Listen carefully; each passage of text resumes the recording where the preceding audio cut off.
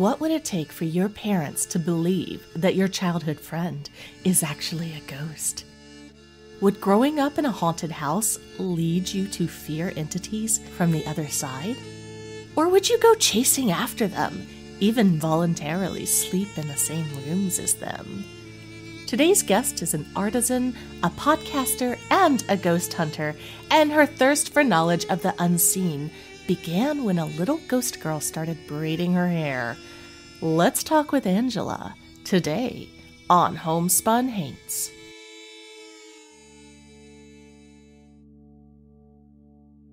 Hello, Hainted Loves. Welcome to Homespun Haints. I'm Becky. I'm Diana. And today on the show, we are so thrilled to have a lady that we met in person a couple weeks ago at Midsummer Scream in Long Beach, California. It is Angela Hartshorn of Hart and Horn and My Haunted Life podcast. And as you can probably gather, she has a haunted life. Hey, there's a reason it's called that. She has a lot of ghost stories to share. She makes these beautiful, elaborate witch hats that you can buy. She sews them herself, makes these really, really cool laser cut leather hair ties and things like that. She's got some really cool stuff.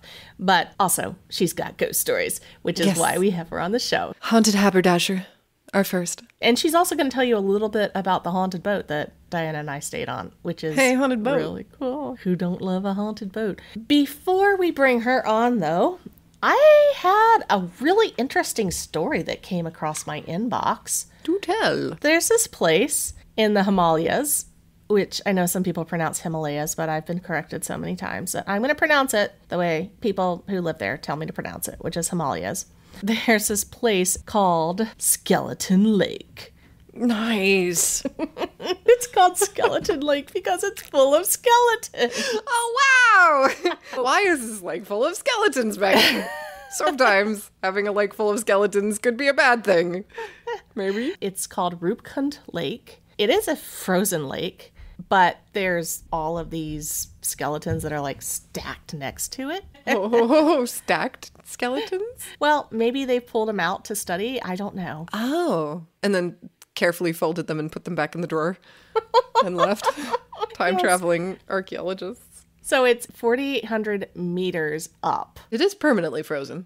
Yeah. The bones were discovered in 1942, and they estimated, and this is kind of a wide range, between 300 and 800 people. That is a wide range. This is pretty high up. This is like a really, really weird place to have 800 bodies. Is this near a city or a village where people lived? It's out in the middle of nowhere? Out in the middle of nowhere. Like you're climbing the Himalayas. You know, this is the same mountain range that has Mount Everest in it. This is pretty high up. I have a theory. As usual.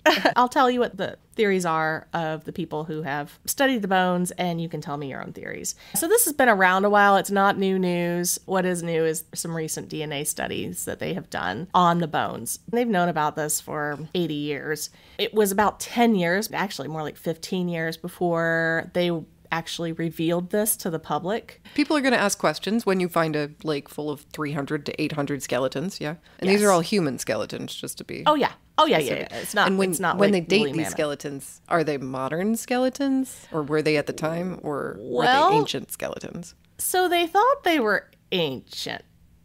They got some splaining to do. What? First of all, this happens to be below this really, really high ridge, Junar Gali, which has like this beautiful view of the mountains and the glaciers and things like that. So people who are going to be trying to hike it, they would like want to get up to this view to see the landscape, right? And the lake is just below it, like it's sheer very cliff steep. Face. Yeah. There's that joke like, oh, maybe they just all fell off the ridge. Maybe that's where they came from. If everybody else jumped off the cliff, would you too? Apparently everybody did one day. When they were first discovered, they thought, oh, okay, these are people who were walking the Silk Road way back in the 1200s. Oh, wow. It's so cold up there. Mm-hmm. These bones look like they could have been only 100 years old. everything's like preserved, right? It's frozen. Yeah, they it's haven't frozen. decayed in any way. They haven't Right. sun bleached. They haven't dried out because they're frozen in ice. Bones can decay. I've held decaying bones. If the soil's really acidic, for one, it can like eat away at the bone. They thought that they were hiking the Silk Road and there was some sort of epidemic, or they just didn't dress right and they all died. Just happened to all die right there. 800 They of just them. happened to all die. Just happened to die. Yeah. 800 people were walking down a road. They died. Yeah. I don't I'm so know. sorry. That might be an indefensible argument. Okay, so then they did some forensic analysis about 20 years ago, and they thought that it was a group of pilgrims, Hindu pilgrims, on a pilgrimage. Making a pilgrimage to where? This place called Humkund. The pilgrimage itself is called the Nanda Devi Raj Yatra. I'm sorry, I'm really badly pronouncing these words. It's a very sacred every 12-year pilgrimage, and they believe that this was 9th century pilgrims, so over 1,000 years ago, walking through, and they got hit by a giant hailstorm. Oh, so they all died quite suddenly from freezing, and then they were preserved in the frozen, freezing hail. No, they think that they just like got struck with really large hail balls on their heads and died. Oh. So that was 2004 when they're like, oh, they're just pilgrims, 9th century pilgrims, got hit by giant hail, died. Fair. Which seems like a really far out theory, but they were like, it's both men and women, and they don't look like soldiers, and they all died at once, so. Children or no children? They didn't say anything about children. It wasn't Yeah. like a traveling band of nomads who were moving from one location to another. They would have brought the kids. Right. So in 2019, they did some DNA analysis because they now sequenced the genome. You remember back before we knew that they had the genome sequence? Oh, those were the days before we had genome sequencing. We could just be ignorant about everything. Tell me what the genome says. Okay, so this is a buildup of skeletons over 1,000-year period.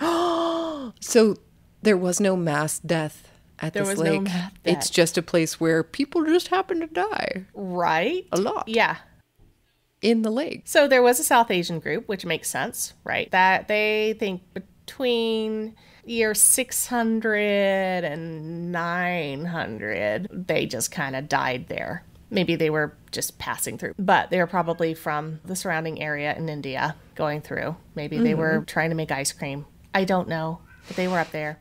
And then there were a group of people from Crete, which is a Greek island, Yeah, that's far away. They're probably going down the Silk Road, weren't they? in the 1800s. Oh, that's pretty recent. They were from the 1800s, yes. And then a group of more people from India, Pakistan region, also from the 1800s. So you had a bunch of people 100 years ago that are trekking through. I have my own theory, but I want to know what you think, Diana. So you have 1,000-year span. You do have some people who, they may have been on a pilgrimage, but then you've got people from Greece in the 1800s going through. What do you think's going on? I think what happened was, you said this is about 5,000 meters up the mountain. Is that right?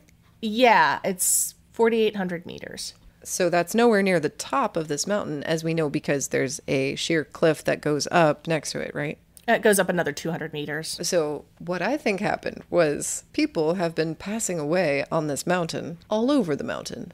But because of the shape of the mountain, maybe when it snows, deep, deep, deep snow, people's corpses that have passed away on this mountain get caught up in the snow. And as the snow melts, they all fall off this cliff into this lake. Oh, that actually makes a lot of sense. So the people didn't all die in the lake. They just all fell into the lake eventually through snowfall and snowmelt. Does the snow ever melt in the area, though? That's a really important question. No, but there might be avalanches and things. Ah, That would cause the snow to- yeah. So as long as this is not at the top of the mountain, and as long as people make pilgrimages up this mountain, I think that's a reasonable theory, no? I like it. That the snow may have formed and melted enough to get all the people that died on this mountain washed into this lake. That makes a lot more sense than my theory. Ooh, what's your theory? My theory is that sometime in the 1800s, a group of explorers found this pile of bones and were trying to figure out what it was. So they reached out to their colleagues in Crete to come up and explore it. And they had a whole science team up there of hundreds of individuals studying these bones. But then there was a massive hailstorm and they all died. And not only to be discovered 100 years later. You like the hailstorm theory. I mean, it's so bizarre. It is a bizarre theory. Like, how do you die from a hailstorm? Apparently there were impacts on some of the heads. Oh. So they're like, oh, they must have gotten hit by hail. No, but I mean, you can tell the difference between a post-mortem and a pre-mortem impact wound on a skeleton, right? I can't, but I'm sure other people Well, no, not you. No, wrong kind of archaeology. You need a forensic archaeologist, right? That's not what I do. Somebody who is a specialist in both archaeology and forensics could probably determine if this was made before or after death, in which case I'm going to still argue that in an avalanche, you're going to get some impact wounds on your skeleton, even if you're just a corpse. I still like my theory that it was a 19th century set of Scientific explorers trying to figure out what killed these people, and they ended up dying themselves. The archaeologists become the studied corpses. Which should be a warning for all of those that are going up this mountain to study them yourself. You might be like the last group and then get buried and discovered again in 2142. And they'd be like, what are all these skeletons? They must be 10th century pilgrims. And they'd be like, wait, some of them are 21st century. This doesn't make any sense. I do like that theory. I love it. Well, anyway, if you happen to be venturing through the Himalayas and you come to Rupkund Lake, you too can look at the piles of bodies. But be careful, because it's the circle of archaeology. You will soon become one of those bodies. Watch out for hailstorms. It's really important. Wear proper footwear. Oh, so proper. Put snow tires. And cover your nose. So warm. Maybe your eyes too. Wear a hard hat. Because your snot will freeze. People don't think about hard hats in the mountains. It's an important accessory. Anyway, we do have a patron to give a shout out to. Woohoo! I'm just so excited. You guys are really coming through for us. I think we just might make this goal of 100 patrons by September 1st. We have 20 days left. So appreciate it, you guys. So Alyssa, thank you so much for joining our Patreon. You are getting us one step closer. Thank you, Alyssa. Appreciate it so much. Thank you again to last week's guest, Jennifer, who is also a patron. And we've also had other patrons on this show. So if you're a patron and you have a ghost story, don't hesitate to reach out to us and let us know. Yeah. You get fast-tracked to getting on the show. All our patrons get not only all our episodes commercial-free, but then they also get to hear all of the stuff that's a little too skanky to air on... Skanky. No. On the regular airwaves. And if you're not a patron or a dead 18th century archaeologist in a lake, enjoy this commercial.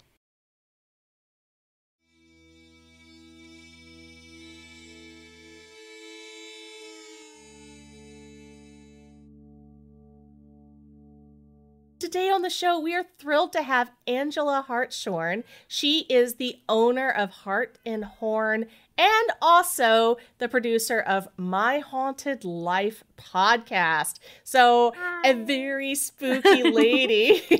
Hi. Angela, thanks so much for being here. We're excited that you're here. I'm so excited to finally figure this out with you guys. I don't know how we kept missing each other. All three of us were in Long Beach, California, very recently for Midsummer Scream. And Diana and I stayed on the Queen Mary, which is a haunted boat that is permanently docked there. And we stayed there during the convention. And then Angela went there right afterward and got to do some cool things. It was perfect. You guys walked into my booth at Midsummer Scream. I saw your sign above your booth and I was like, a magnet. I was like, I need to actually talk to her face to face. Not only that, but my Amber was like, come look at these amazing hair clips. This is the first time in 20 years I've wished I had long hair. Aww. So led me straight to your booth. I'm like, wait a minute, this is familiar. Your inventory is gorgeous. Thank you. Tell us a little bit about Heart and Horn. So Heart and Horn is kind of my baby. It's what I do full time now. I do basically what I call wearable art and witchery. The hair slides are all my designs, and then the technological husband can digitize the files, and they're all laser cut leather, and everything's hand painted and dyed. Everything is handmade. Like all the puppets are from the inside of the hats. scraps. Everything is reused. I keep myself fairly busy, and right now it's spooky season, so everything is witch hats for the most part. So people can order online from you, correct? Yes. At heartandhornstore.com. I try really hard to do them online. I'm not the best with show season because I think I have a show every 2 to 3 weeks for the rest of your life. Yeah, basically. At least through October at this point. It's going to be a long fall for sure. But yay! Oh, yeah. Luckily, I love doing it. So are you a seamstress then? Yes. Wow, that is amazing. So everything start to finish. I did have a background in fashion design for a long time. And I started doing the hats because I worked at the Renaissance Festival for a bit. And we couldn't find good witch hats. So I started making witch hats for the booth. And then COVID happened. So fashion shows were gone completely, and hats just took over my life. They are beautiful. They are so unique. They're gorgeous. Thank you. I had a lot of fun with them, and the big thing I also got to add into it was the witchery part of it, because I've been a practicing witch for now 20 plus years, and now I get to share that with people, because during COVID, everyone wanted to know about witch stuff. Hell yeah. That was a big thing, so it's like, that's my fun part of it. Oh, wait, I have to chase that theory for just a second. What do you mean in COVID everyone wanted to know about witch stuff? Everybody, it exploded. And I think it was because people had more time to really focus on themselves and really turn internally. And that's when let's be honest, the political climate was not the greatest at the time. So a lot of witchcraft is about empowerment and everything, especially for women and of alternative lifestyles and communities and the LGBTQ folks and everything. Witchcraft really lends that self to them. I think a lot of people moved away from church stuff because they couldn't go to church that much anymore. Also, I wonder if it had something to do with the fact that a lot of people were really worried about their health care, being able to, and I mean, not in any way advocating to use witchcraft when you should see a doctor, but I think there was definitely this sort of, like you said, self-care and like, what can I do? What tea should I be drinking? Exactly. That will help me stay healthier and things like that. It's like a good helper. It's not the end-all be-all, but it's a good helper with things, kind of thing. I know I've definitely been drinking a lot more ginger and turmeric since COVID. Most definitely. Things I would have never considered before. That's interesting. I don't think we've explored that yet, but that makes complete sense. And you're in it, in the e-commerce side of things, so you definitely would have seen it. Yeah, which is really weird to say. Like, oh, I'm a professional witch, which is funny. My best friend Andrew, he owns an oddity shop. I should plug him because I'll never hear the end of it. Kronk Art and Curiosities in downtown Colorado Springs. I'm the house witch there. I do classes and stuff over there because there's definitely more people interested in learning right now. And I think it's really cool. It's fun to see. The moment you said that, the first thought I had was just like, oh, that makes sense. That in times of ignorance, when we all feel ignorant together, magic gets a lot sexier. Ooh, I like that. T-shirt. That's good. That's really good. In times of collective ignorance, magic gets sexier. Yeah, I like that. Go for it. So switching gears, tell us about My Haunted Life. My Haunted Life started as a COVID project. I'm a very big history nerd. That's my background. I actually went to school to be a high school history teacher and still in debt to it. So that's fun. I never did anything with it other than sub, which is funny. I like the research. I like the digging. And that's the part I love. That's the part I love. Finding things. It made me do something during COVID that I actually enjoyed doing that wasn't work. So tell us about the podcast then. What do you cover? I know it's ghostly. Yeah, it's mostly ghosty stuff. I ironically just had a cryptid on because I just started the 3rd season. The whole month of August is campfire stories. Stories you should listen to around the campfire kind of thing. And today was released. It was Pine Barren, so we go into the different ghosts that are out there, and there's apparently a huge plethora of them. And then, of course, we have to go into the Jersey Devil. Nice. I had way too much fun with that. So you are haunted. You have some stories to share with us, which is why you're here. I do want to get to the Queen Mary because I know we were both on it very recently, but I also want to have you kind of go back in time and think about one of the first spooky encounters that you had that you would like to share with us. The very first ghostly experience I had, I don't remember. My parents and me I was like 2 or 3. Just moved into a new place. My mom was pregnant with my little brother kind of thing. And, you know, children are children, and they have their set ways and everything. Around our dining room table, I always had my one seat that I had to sit in. It was my chair. If anybody touched that chair, I would lose my shit kind of thing. And there was this one night, we're doing dinner. I'm sitting in my little seat, and I start losing my mind and trying to get out of this seat. And my parents were like, what the hell is wrong with you? Knock it off kind of thing. And finally, they were just like, fine, get up and leave. Go. We don't know what you're doing. Just go. And as soon as they let me up, the 1970s old chandelier just came crashing down into the seat I was sitting in. Whoa. And my parents will forever remember that because they were just like, that was weird. That was like first red flag for them. Yeah. They're like, something's very strange. And then that same house, they still live in that house, the childhood home. But I kept telling them that there was a little girl in the house. And I could describe her perfectly. Blonde, red checker prairie dress, white apron, very classic kind of thing. And I told them this for years. And the big thing was my mom ran a daycare out of the house. And she was like, do not scare the little kids. Because I was one of the oldest. So it's like, do not scare the kids. I was like, fine. And told them that probably, I don't know, 10 years. And they refused to believe. And there was one day, there was this woman that worked with my father. He is a construction worker. And this woman had apparently gotten hit by lightning. And she suddenly could start seeing ghosts and angels. Whoa. And this woman kind of creeped out the construction workers prior to this. Because she would like to hit on them and like make not nice comments and stuff and make all the guys really uncomfortable. My dad was not a fan of her. And he was going up in the elevator with her one time, just the two of them. And she just looks over at him. She's like, oh, you have a ghost in your house. And he's like, uh-huh. Okay, cool. Please don't talk to me kind of thing. And then she suddenly goes, yeah, she's blonde and she runs around in a little prairie dress, like the red gingham kind of thing with the white apron. And my dad about died. And he's like, what do you mean? And he started like getting more information from her. And she had a name. She pictured her in front of a fireplace and everything, which was really weird because our house doesn't have a fireplace. So I'm like, that's strange. Whoa. How old's your house? It's over 100 years old. They know it got moved to a certain place, but they think turn of the century at least kind of thing. Okay. But it was so funny because my dad came home, like, focus, and he made me sit down. So I'm like, oh God, what happened? Something's going on. And he stops and he goes, I need you to tell me about your ghost.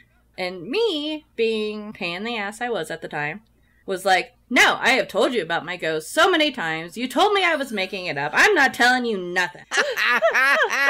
And he's like, just shut the fuck up and tell me. And he got really serious. And I was like, oh, something's going on. And so I told him again. And you just saw like all the color just leave his face.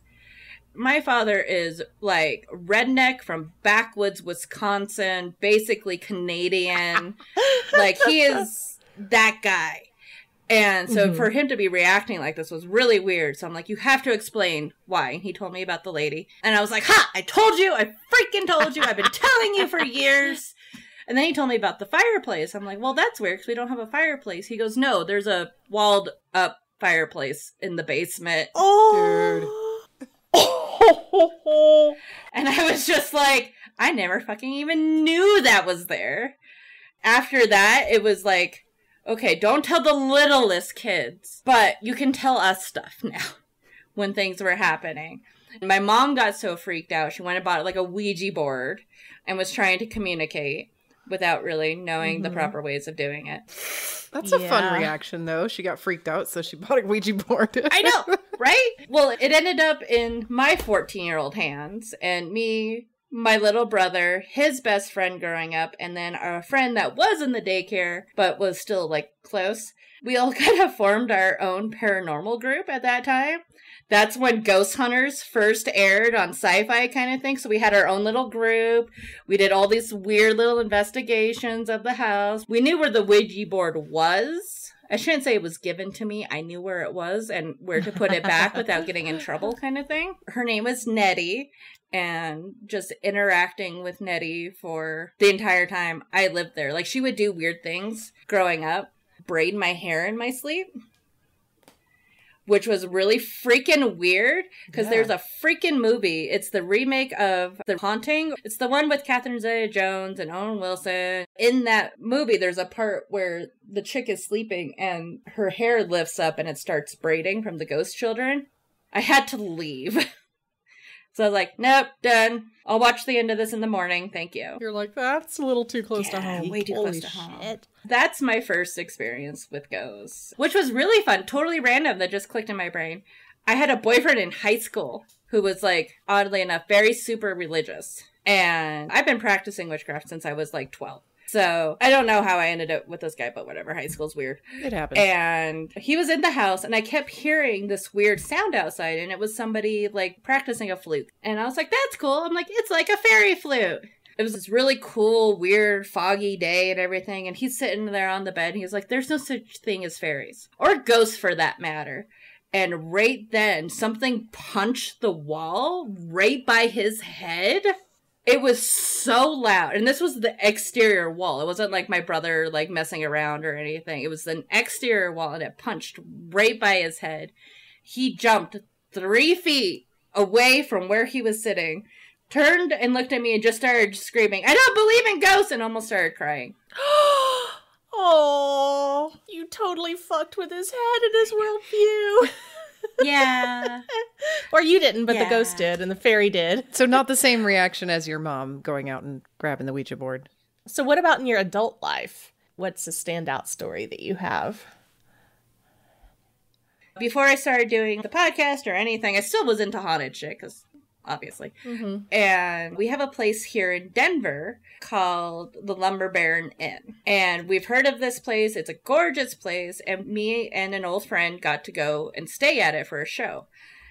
We know the Lumber Baron because my grandmother and my mom and uncle lived about a block away from it at one point. And why it's infamous was while my grandmother was still living there, there was a murder. It had fallen into decay and it became a flop house, basically. And there was 2 girls murdered in the house. They never caught who did it. They don't have an actual motive. They have, like, names. They know the girls' names. And they know one was strangled. And they think the other one walked in at the wrong time and was killed. So it's a big deal to go and stay in their room. They know which room it was, so you can actually stay in the room. And we got the room, which I was very excited about. The way the Lumber Baron handled their ghosts, they're very respectful. People could bring the girls trinkets, and they had like a little altar set up to them. And they were very respectful. It's one of those, they're very careful who they talk to about it kind of thing. So I really appreciate that. They don't go for the horrible, morbid side of it. Yeah, the torture porn. Exactly. So that story was actually one of the reasons why my grandmother moved from Denver.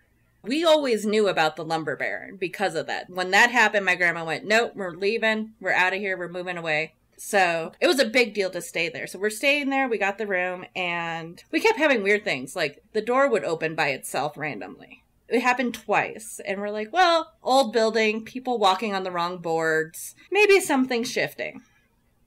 And then that night, like I said, one of the girls was strangled and we're in bed. I woke up and I felt my throat completely close. I have a weird shellfish allergy. Sometimes it's there, sometimes it's not. We don't understand it. It doesn't make sense. But I'm very careful of it. So I'm like, oh God, I got into something wrong. I could feel like something on my throat, which was very, very freaky to wake up to. Because it was the pressure that woke me up. And I'm like, that's weird. I don't like that. It has to be allergies. My throat is closing. Tried to wake up my friend, and as soon as I reached for my friend, everything stopped, and I could breathe again. There was nothing there. And I was like, well, that was weird. Okay. So I was like, maybe it's a residual thing. Who knows? The next 3 days after we left the Lumber Baron, both me and my friend had something follow us home. And that was one of the weirdest things I've ever been through. My husband was gone. He was traveling. So it's just me in the house by myself. We had wood floors and you could hear footsteps very clear, like work boots walking down the hallways. And it's just me and the cats, and the cats are reacting to these things as well. We have a little hell beast who acts like she's not afraid of anything. She would curl into me and start shaking, watching something that I couldn't see. And I'm like, that's really weird. We had a stand-up shower, and all the bottles on the shower were just on the top. They have never fallen off. One morning, me and the cats heard the steps come down the hallway, go into the bedroom, past the bedroom, into the bathroom, and one by one, just boop, boop, boop, the bottles were knocked down and crashing to the bottom. So it was an asshole ghost. Yeah, it was total asshole ghost. And we're like, this is the weirdest freaking thing. And like one time I woke up to my little pendulum on the side of the wall because I was not going to talk to this guy. Fuck this guy. I was just going to ignore him until he went away. But my pendulum, I woke up to it vibrating one time. And I've never seen that either. So how did you ultimately get rid of him? Did you cleanse the house or did he just go away? He just went away. I waited because you could just feel it. Like you could feel when he was there. It was very heavy. I felt like if I tried to cleanse it, it would just piss him off more. So I was just like, I'm just going to wait until he dissipates a little bit more. And then finally, when I woke up one morning and the house felt lighter and you could tell he wasn't there anymore, I went through with freaking mugwort, let me tell you, and just did everything. I was like, nope, not doing this anymore. It was terrifying. I went and like warded everything, and I was like, nothing else is getting back into this house. So you said something also followed your friend home? Yes, so she was having the same stuff happen. She was hearing the work boots. Her cats were freaking out about it. She didn't have the bottles, but she would hear things move, and she could not figure out what it was. And it was one of those, we didn't want to tell the other one initially, but after the shampoo bottle incident, I'm like, no, I'm just going to check in and be like, hey, have you been having issues since the lumber baron? She's like, girl, let me tell you. And it was just like, oh my God. And she also had, she thought things go missing, just like small things, but she wasn't 100% sure. It was a lot of weird stuff like that. Yeah. I don't know if I want to stay in that room again. Do you think it was the two victims of the crime that followed you guys home? I think it was the dude. Yeah. I think it was the murderer. Yeah, I think his energy was still there. It said his energy is still there, kind of controlling them. There's been like a few ghost shows that come up here and there, and they're all like the psychics and everything. They always say there's definitely a negative energy and he's keeping the girls hidden kind of thing. Oh, that's horrible. So not only did he kill them, but that like for eternity they're stuck there under his thumb? Right? Ugh. And it's such a sad story. But apparently it's gotten better with the current owners because they've done so much work to get the girls out more. So I guess that's a really good thing. The woman that owns it is fabulous. You said that you stayed at this place several times. Yeah. Anything like this happen again? A little bit.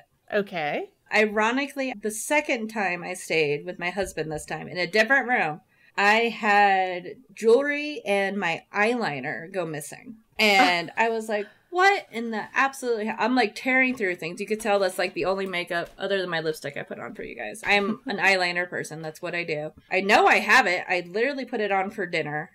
It's not in my makeup bag. It was so weird. And then my necklace, I think it was my pentagram at the time, went missing. So that's a weird thing to have. I'm just like, maybe they had house cleaning come in and something knocked it over. And I went and checked and they said, no, nobody's been in the room. Several months later, the suitcase that I had everything in, I went and packed it with different clothes kind of thing. And just had it ready to go for a different trip. And I opened it to put something else in it. And my pentagram and my eyeliner were perfectly set on top of all the new clothes.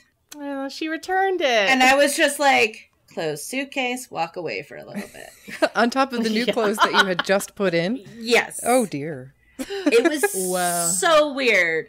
And I was just like, cool. Okay. That's a new one.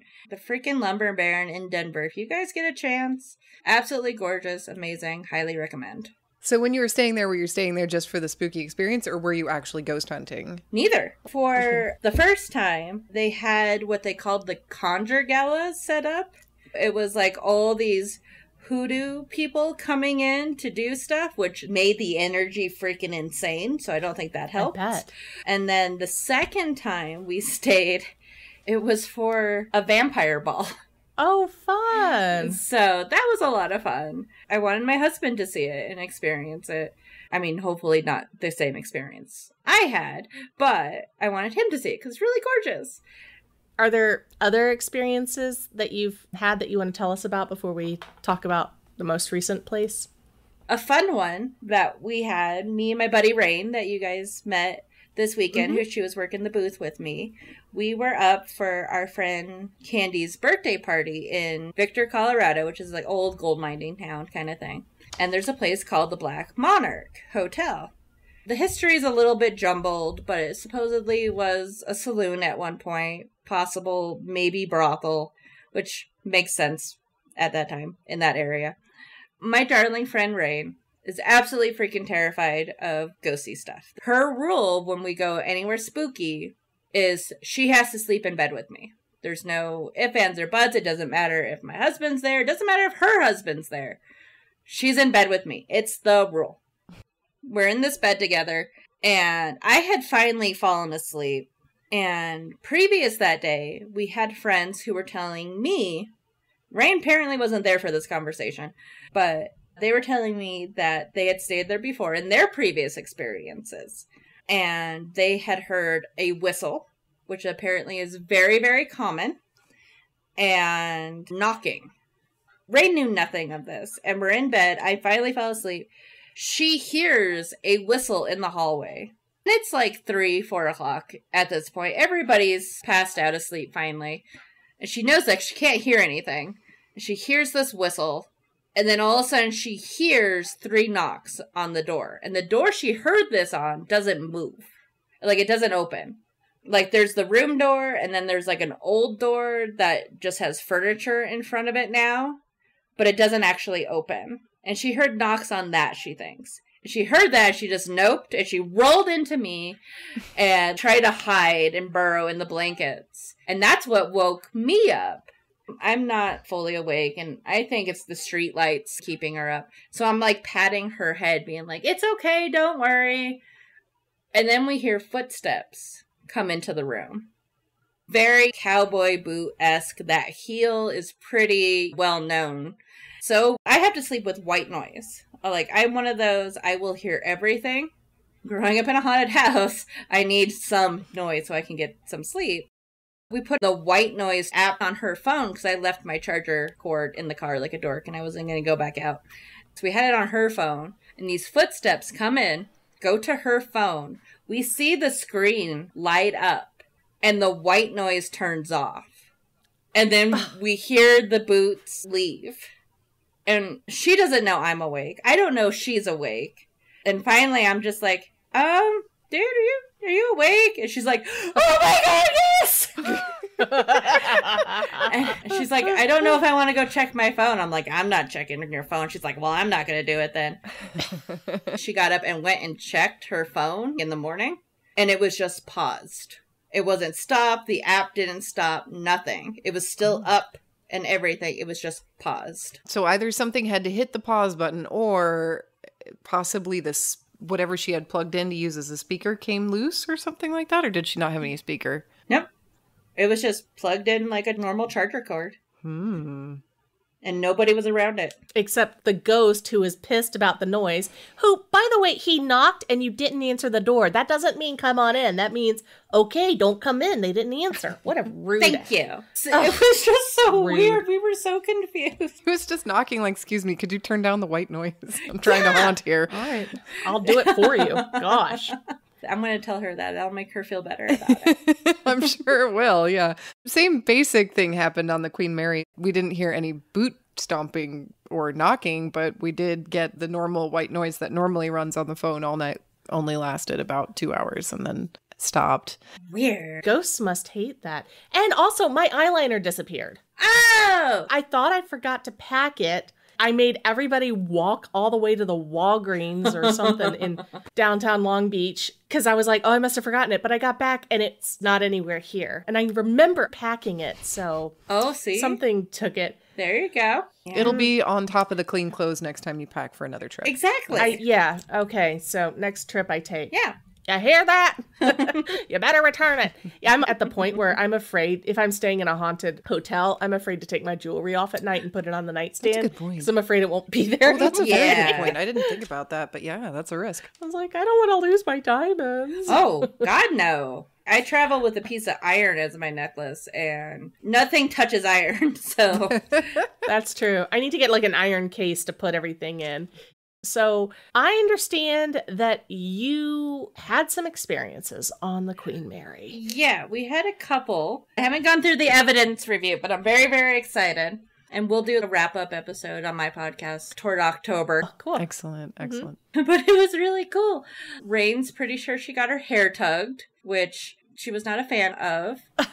We think we got to communicate with Jackie, the little girl in the pool area. Because we started having some really weird stuff happening. We heard a woman's voice twice. With your ears, not on recording. With our ears. I haven't listened to any of the recordings yet. I'm not ready. But we heard it twice. And anytime we heard it, we immediately would go to that area. Rain would, or I would. And we would be watching and waiting for someone to come around the corner. And no one ever did. That was really like, that was weird. And then it was also humid as hell when we were all there. It was hot. As we're sitting there by the pool, at one point, I just had horrible cold spot chills, which Rain had never experienced. So she got her first cold spots near the pool at the Queen Mary, which is usually Jackie. So I think that was really cool to be like, I took Rain to a heavy hitter for her first real ghost investigation, not an accidental one. Yeah. So that was pretty cool. We think we had an interaction with John Petter down in the basement by the door 13, the one that the guy gets smashed. Yeah, he got cut in half. Yeah. Right? I don't know why I did the action because it's a podcast, so I don't know why. That's okay. We can hear it. We can hear the clapping. You can hear the clapping. I have a feeling the sound's a little bit different than that, but yeah, more squishy. More squishy. I wasn't gonna say it, but I'm really glad you did. He's supposedly a real big fan of the ladies and kind of messing with Rain a little bit. I was like, well, if you want to touch us, you can. And right then and there, you could, a girl knows what it feels like to have a guy behind her, say at like a bar or a concert, like pressed up against you. We all know that feeling. Unfortunately, yes. Exactly. It was that. And I was just like, oh God, but cold. It was so weird. And then I actually had my jewelry on my chest move. Whoa. And I don't know if it's on film or anything. I really hope it is. But also I just felt like my necklace roll, which didn't make any sense because it wasn't caught. It was free hanging earlier. And it just felt like a hand go like, boop. So that was really weird. The classic nice necklace move. Yeah. Uh-huh. Sounds like an overall creepy dude. Yeah, so it's kind of interesting that we kept running into those. Oh my God, maybe I have a problem with those. I just hit that. Oh my God. With creepy dudes? Creepy dude ghosts. I think I have a thing with creepy dude ghosts. Especially if they wear cowboy boots. Yeah. So, oh God. People who aren't familiar. So the Queen Mary was constructed in the 1930s, and it's beautiful Art Deco style throughout, which they preserved. I think Diana counted 53 different types of wood. At least. Everything's wood. Yeah. Wow. And there's a beautiful pool on one of the upper decks. It's closed off, but you were able to go in there during the day, Angela. Is that correct? No, the pool is completely condemned, so you can't go in at all, sadly. So we just sat outside of it like a couple of dorks. That's okay. We did the same thing. That's what we did. Yeah. I was devastated when I found out we couldn't go in. Yeah, it looks super cool. It does. Right? It looks so old and creepy with the ropes hanging down. Yes. My understanding is, I know at the Biltmore House in Asheville, it's the same thing. They have all these ropes hanging down. And what I understand is a lot of people didn't know how to swim back then. So they would just like have these rope baskets that you could sit in so you could be in the water but not have to swim. I don't know if it was the same in the 30s, but weird. I saw ropes. That was before inflatable tubies. Yeah, that's fair. Old pools creep me out. There's just something so creepy about them. Especially on the upper decks of a ship. Who's below that pool and what's going on below that pool? Thank you. I think just weird. Pools on a cruise ship is weird anyways. Indeed. Yeah. It's a little weird to me. Surrounded by water. Why do you... Well, you don't want to just jump off the ship and go swimming. I mean, that's not how it works when you're out at sea, but still. In this case, it was a still cruise ship, so it should have been safe to go swimming, but it's condemned. And then also in the basement, the fellow that you experienced. So tell us the story about him. I know he was crushed in half, but I don't know the full story. I just know the crushing bit. So they don't actually know, and there's a few different theories. One of the theories is he was an engineer down there working, and the guys apparently would get bored and play chicken. They're the flood doors, the bunkhead doors, bunkhead doors, something like that. And apparently it was a thing to play chicken, to go through the door as quickly as possible, how many times before the door shut all the way. Because they did these drills numerous times. So they were used to it. There's one theory that he was playing this game and he tripped, he fell, or he underestimated the amount of time he had and got squished. Another theory is that he was actually murdered. At the time, there was this weird strike situation happening, if I remember correctly, and I'm not combining stories in my head. And there was a chance he was not union, and he was held there as the doors closed by the other guys. Oh. Was he a scab? Yeah, one of the theories is that he was a scab. Okay. Was he actually sliced in half? I guess pretty well mangled? Yeah. I would think with those doors, you basically would fall apart. He survived the whole ordeal and was taken somewhere else and died there.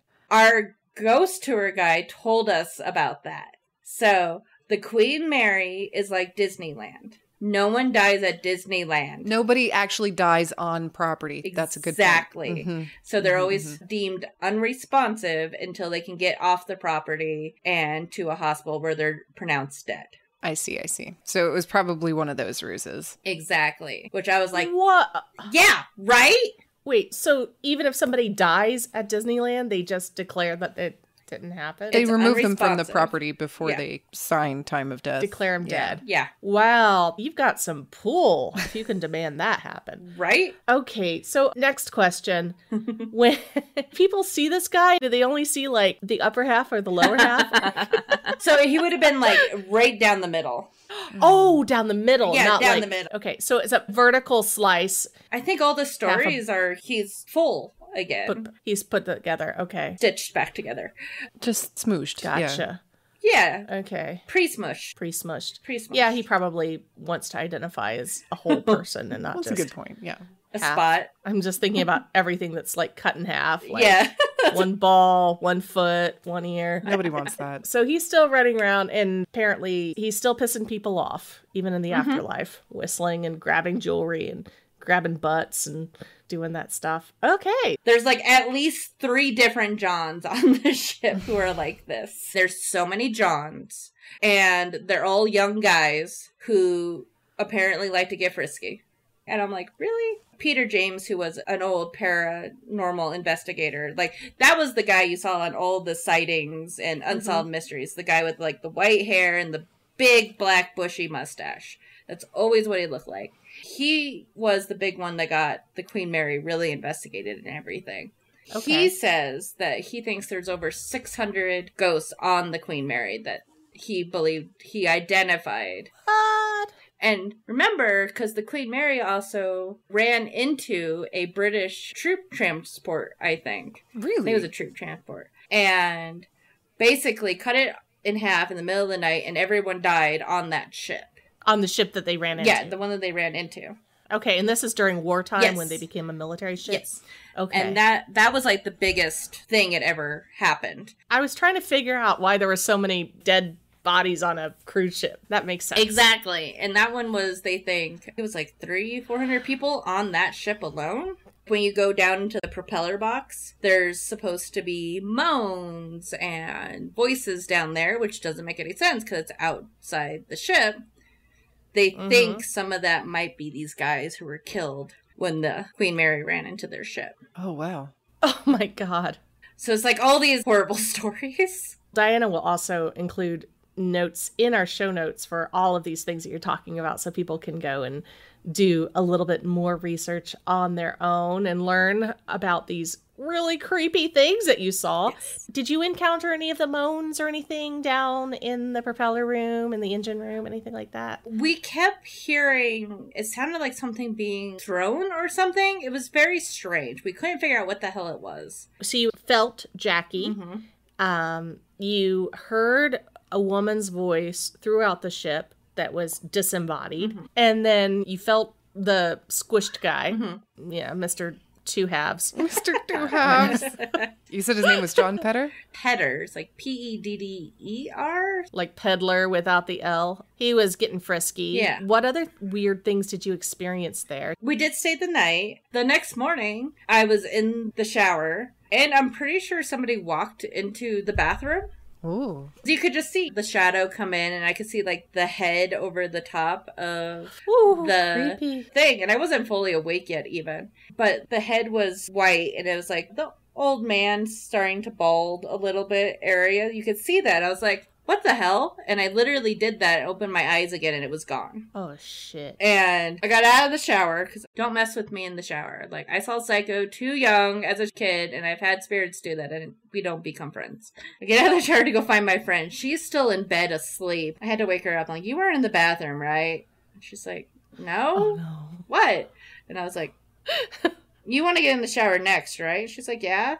I'll tell you after you get out. I'm not going to tell you why right now, because I don't think she would have gotten in the shower. What room did you stay in, just out of curiosity? We were in M128, which is not at all a famous one. Yeah, but if there's 600 ghosts on this ship. And I didn't feel anything, and that's really weird, because usually you feel when somebody's watching you, or you get that burst, or you get that energy, something. Nothing whatsoever. So I think it was just this weird residual bit. I don't think he even knew I was there kind of thing. I just think he came in, looked in the mirror, disappeared. Before we end, I do want to say that Diana and I purchased a Seeing Spirits tea from you. I believe is what it was called. And we did consume it. It has mugwort and wormwood in it. Yes, it does. We did drink this on the Queen Mary our last night there to see, and we went exploring to see if we could find anything. And we actually got the most activity in our rooms. We used the Estes method, and it was fun. Apparently something was really upset that Diana didn't make her bed.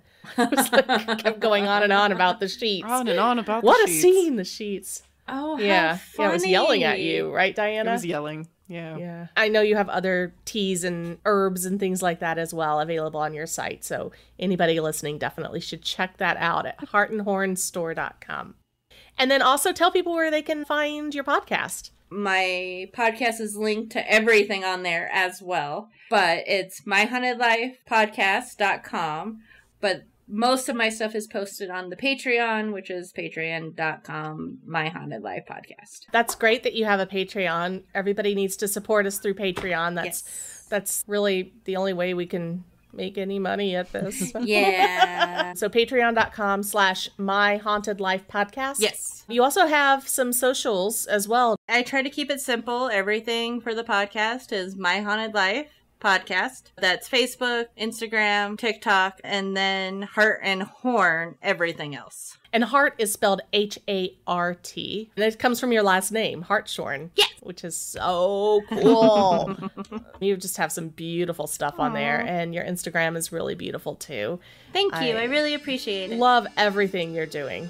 Angela, thank you so much for coming on today and chatting with us. It was so awesome to get to meet you face to face at Midsummer Scream, and I got to try your tea and see your products in person. I can't wait until you restock on a lot of things. You do pre-orders though, right? I do. Especially if you're at a show and you see something you want, I always tell people take pictures and email me. Well, listeners, Haunted Loves, what do you think? Do you know any frisky dead Johns that have groped you recently? How many hairstyles does the ghost in your bedroom know how to do? And are you gonna have a spooky day? Homespun Haints is hosted by Becky Kielimnik and Diana Doty and produced by Homespun Haints Media LLC. Editing and music by Becky Kielimnik. Show notes by Diana Doty. If you have a ghost story and you'd like to be considered as a guest for this podcast, please visit our website at homespunhaints.com/submit.